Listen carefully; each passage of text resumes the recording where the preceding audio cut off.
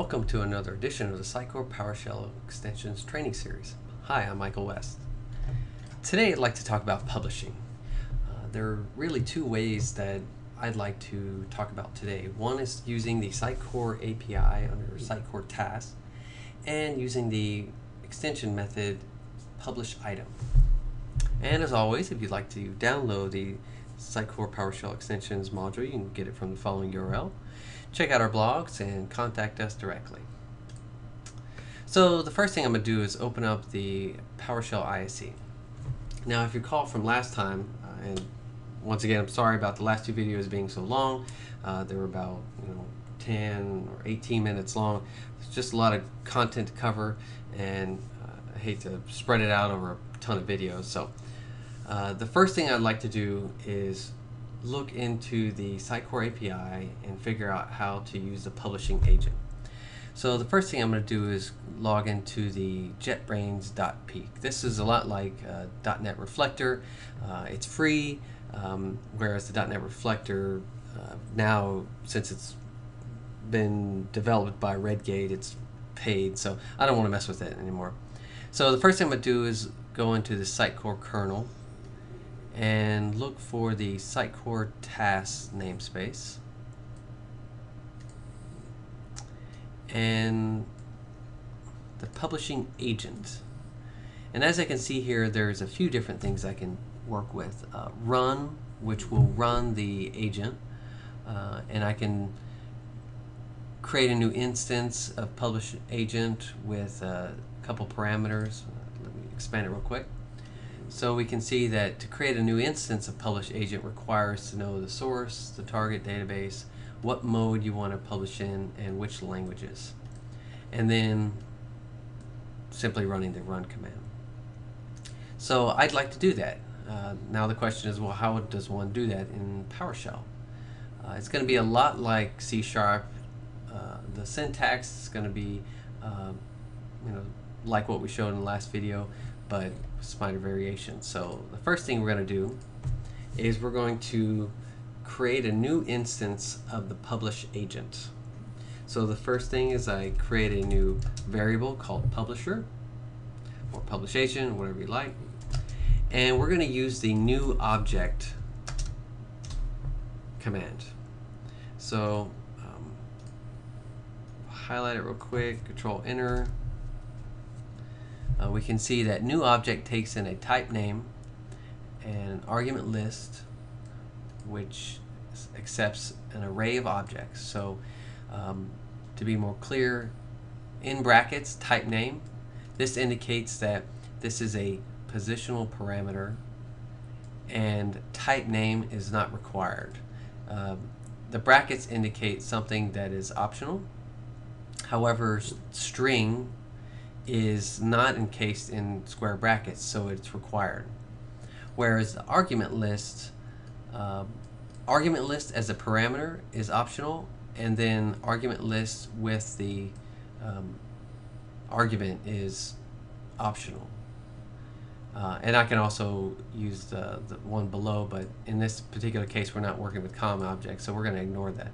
So we're going to create a new object with a type name that refers to the publish agent, and I'm going to have to pass in some objects for the constructor, and let's see what that looks like. So I'm going to create a new object with a type name of Sitecore Tasks publish agent. And just to show you what it looks like if I didn't pass in the parameters, constructor was not found, cannot find appropriate constructor for the publish agent. So as we saw here, these are required. So I'm going to do that now. Do argument list, and I want it to go from the master to the web. I want to do smart publish in the English language. As we saw in the help, let me jump back to it. Argument list accepts an array of objects. So if you recall from last time, an array can be a comma-separated list, which is what I've done here. Now that I've instantiated that new publisher, I can do publisher.run, and this would run the publishing agent. So let's see what that looks like. If I execute that now, and if I jump into my tree, you'll see that I have item 1 with no text, item 2 with no text. And if I open up Internet Explorer and refresh it, there are no longer any text in there. So let me change that real quick.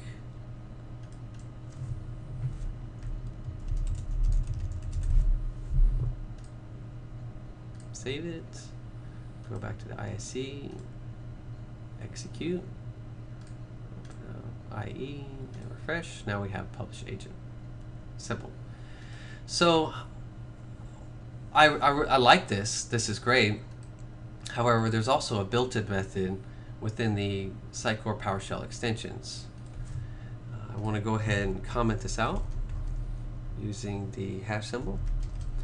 And now let's experiment with PowerShell to get the items that I want, and then we'll publish. First thing I'll do is get child item. And the path will be under the master. If I run it under home, we'll see that item 1 and item 2 are returned. And you can use whatever filtering you'd like. However, I want to do a smart publish under everything under content. So I'll remove this. And if I do recurse, we'll get home, item 1, item 2, and you could click on one of these and it would open that item directly in the content editor. So I know what items I want, and if I pipe that to publish item, and let me make a change tree real quick. So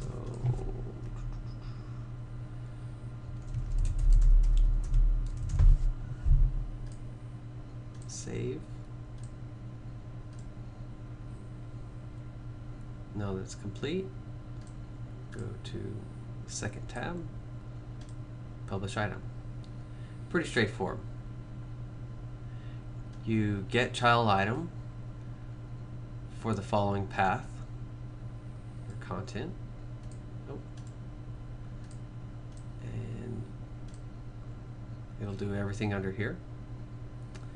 And then use the recurse parameter, which is a switch, and that will return all the items recursively. Therefore, it expands the home item. And you pipe that to publish item. If we review the help for publish item, you'll see that it accepts an item or a path or an ID. And yeah, so that's all we need to know. We could change the publish mode to full, which would be a bad idea, or a single item. If you wanted to publish item 1, for example, or item 2, then you could do that, and then the path or the ID you specify would be for item 2. Pretty simple. And that's it for today. If you have any questions, feel free to contact us through Twitter or comment on the post. Thanks, and see you next time.